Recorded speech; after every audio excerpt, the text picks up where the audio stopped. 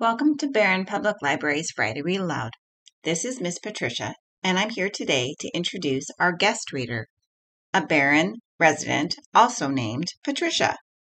She is sharing a favorite book by an author she is grateful for, and I bet you are too. Enjoy!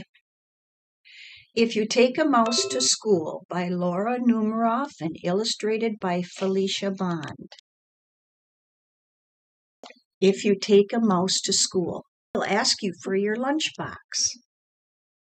When you give him your lunchbox, he'll want a sandwich and a snack for later.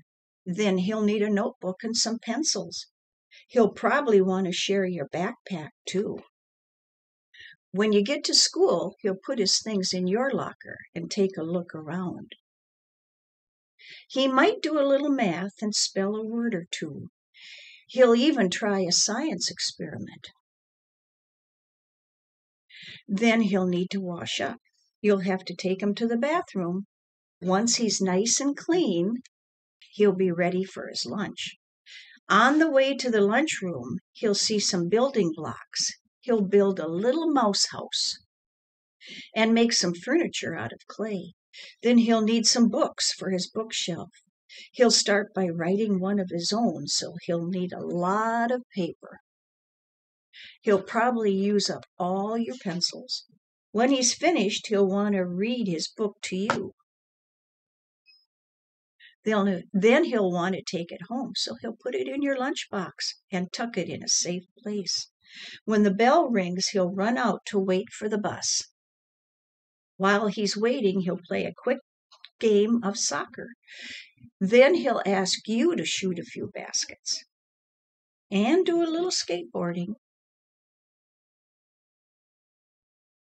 When he stops to catch his breath, he'll want to eat a snack.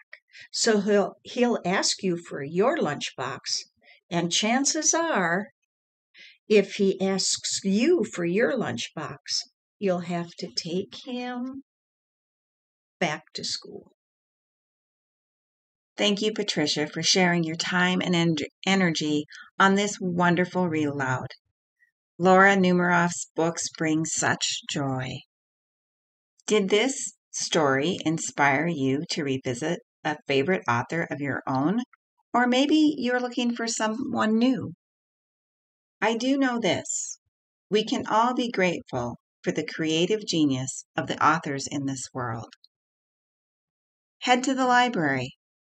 There are more choices than any of us can count. And I know we're all grateful for that. Until next time, this is Miss Patricia. Keep reading.